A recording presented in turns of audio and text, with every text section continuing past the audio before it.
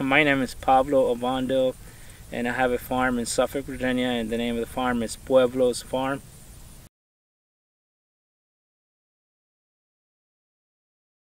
Well, I was active duty, and then at the back of my house, my wife at the beginning, she started complaining that the tomatoes and peppers, they didn't taste tomato and peppers because they don't have the flavor. So what we did is we started growing peppers on the back of the house, and that's when I started like getting interested while I was on active duty.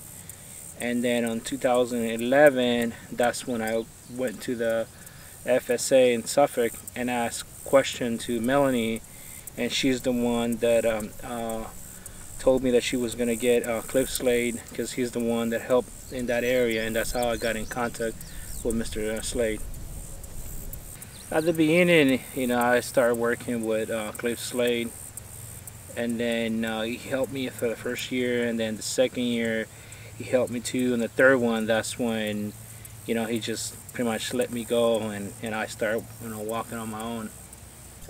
Right now I'm going on my pretty much 6th year now.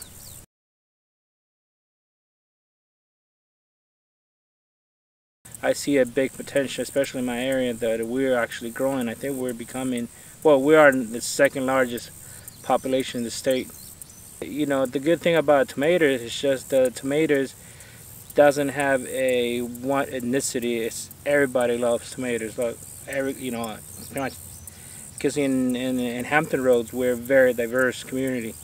The program that VSU has, they provide me at the beginning was with, well, they teach me how to prepare the land. They teach me how to do the irrigation system, and also the plastic mulch layer. And then that was at the beginning. They're the ones that provide with all the material. And I met Mr. Cliff Slade. He's the one that talked to me about the program, and how the program was going to help me with the irrigation system and the plastic layer, and also they came out and teach me how to make the beds, and I think I think I know that money is not for everybody, but I think they came on the right time for me.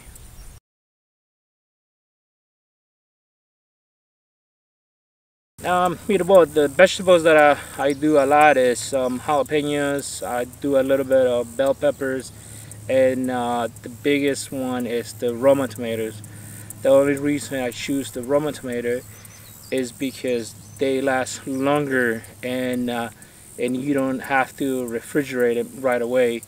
And also you can actually, if you pick it like when they're pink, they can last up to 15 days, and then you can have it ready to the market, because they start maturing slowly.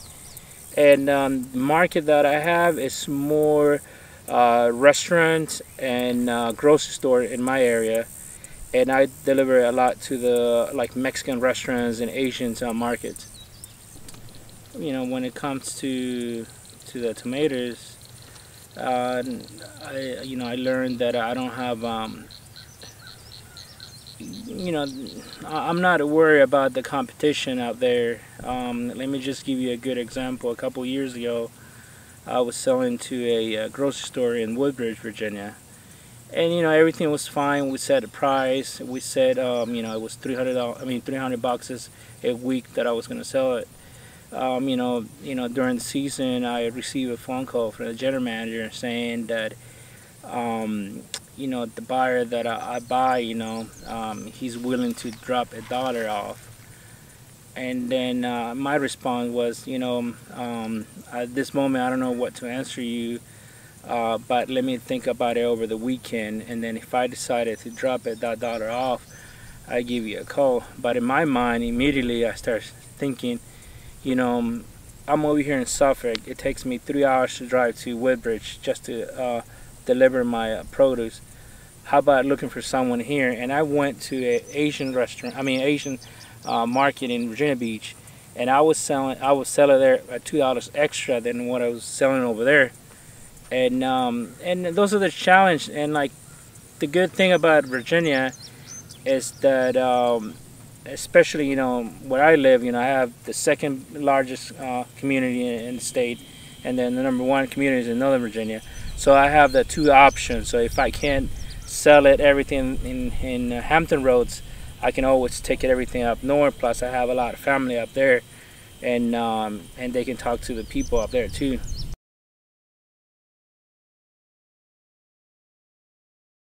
My challenges, I think my biggest challenge was the marketing, because at the beginning I didn't have no clue when it comes to the prices of your product. You know, and plus, you know, we live in a world that's where we're very competitive when it comes to other products. You know, they might be similar, but it's the prices the biggest challenge when you selling your product.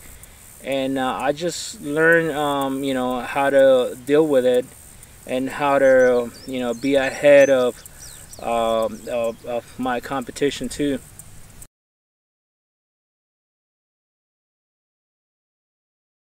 I think my advice, you know, whoever wants to, you know, start farming, at the beginning it's a lot of challenge. But I think if you start working with a farmer that already doing, you know, whatever crop you are interested in, I think you're gonna learn a lot. And one thing I noticed, especially in the state, is that a lot of farmers are willing to teach you a lot of stuff. You know, they're not like, oh, I don't want to teach you, because at the beginning I thought they might see you as a competition, but over, you know, 5 years I learned that you know, other farmers, they don't see you as a competition, because, you know, I think because of how the market works, also how the state's big in population now, that pretty much, you know, there's so much that you can grow and there's so much that you can sell too.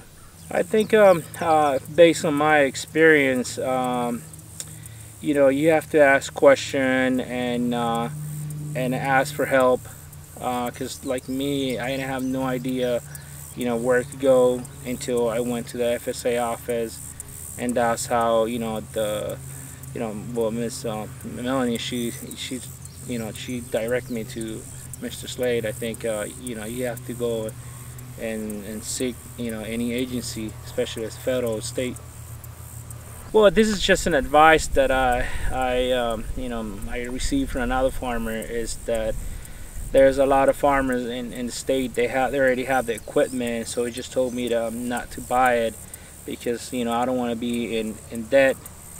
And then, but at the same time, you know, when you're trying to reach those farmers that has the equipment, sometimes, you know, since you're new to them and they don't really have that trust, it becomes a challenge. So for the past 4 years, you know, I relied more on the equipment that Mr. Clipsley has at his farm.